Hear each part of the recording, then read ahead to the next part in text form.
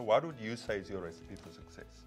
I think the recipe for success is hard work, like you've said. I think you have to surround yourself with people with passion and enthusiasm who really love doing what they do, who are prepared to put in the hours, not because they want the money for it necessarily, but because they're really passionate about what they're doing.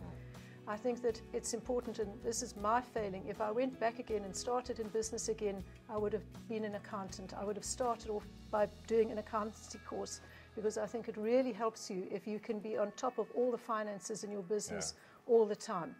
And then the other thing is managing people. I think if you're going to start your own company, you should also do a management course, because it's difficult working with people.